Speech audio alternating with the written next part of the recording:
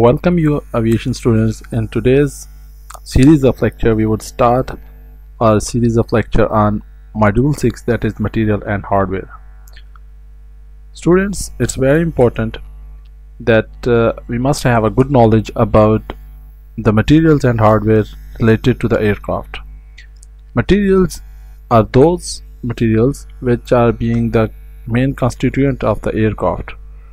These can be ferrous aircraft metals, non-ferrous aircraft metals, and somehow we could use some composite materials for the construction of aircraft. And hardware means different hardware is being constructed, and different hardware like rivets and some other bolts and nuts, screws, and some other hardwares are being used to construct the aircraft. So we should have a good knowledge as a aviation maintenance technician to know about what kind of materials we are maintaining and what is the main constituent of the aircraft construction.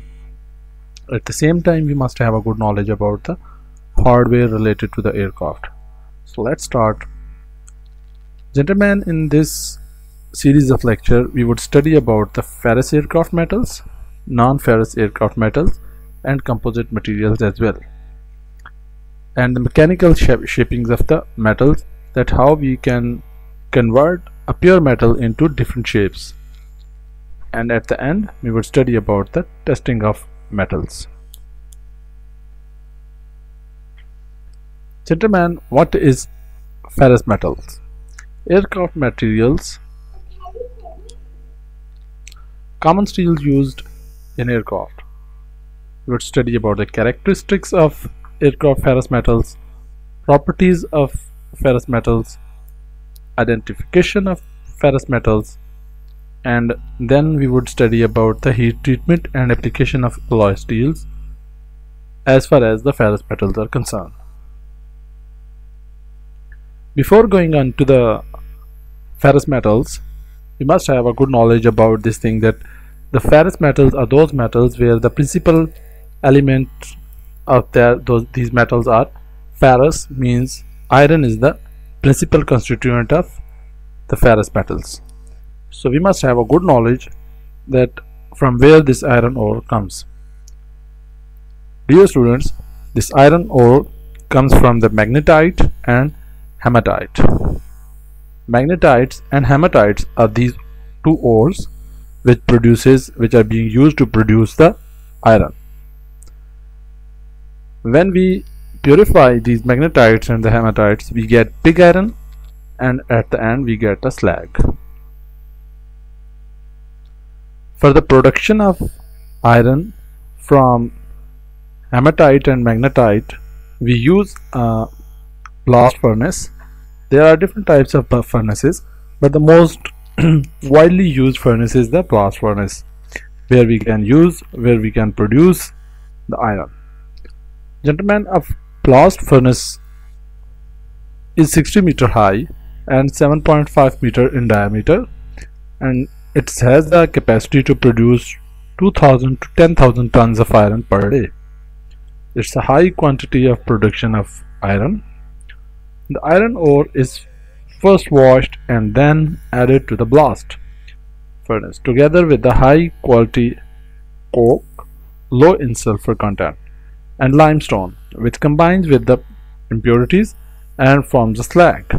Means to say, we add iron ore, high quality coke, which must have a low in sulfur content, with the limestone, and this produce a slag which has some kind of impurities. During charging, the double bell arrangement prevents gases escaping. The oxygen in the air causes the coke to burn furiously, generating heat and producing carbon monoxide gas, which reduces the ore to metal. Means to say that carbon monoxide is very important factor which produces the pure metal.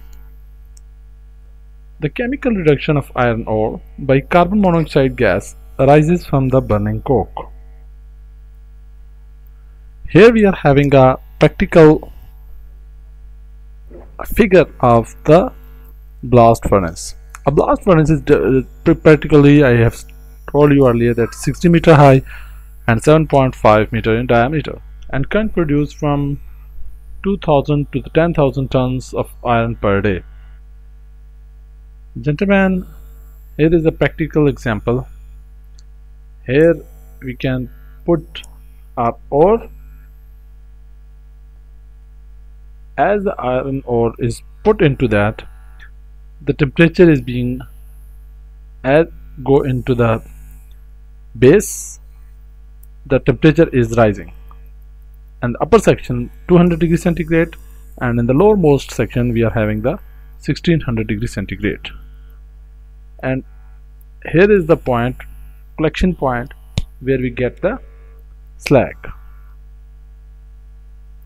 At the same time we are having a escape for the gases.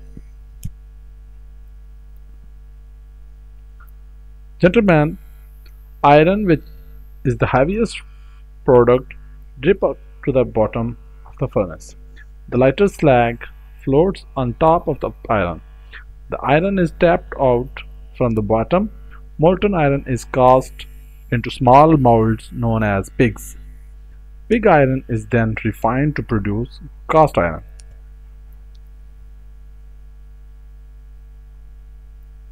As we get the pig and the cast iron, from the cast iron we would convert that into steel. How we convert the pig iron into a steel, you will study in this part of lecture. Dear student, steel is made from pig iron. In modern steel making, larger amount of scrap steel can be used up if required. Normally steel is made using the basic oxygen process or the electric furnace process. A typical basic oxygen furnace consists of a vessel or a converter holding up to 400 tons of metal. The charge consists of up to 40% scrap steel, lime and molten pig iron. Oxygen is then blown at the surface of the molten charge from a water-cooled lance. This is lowered through the mouth of the converter to within 0.5 meters of the surface of the metal.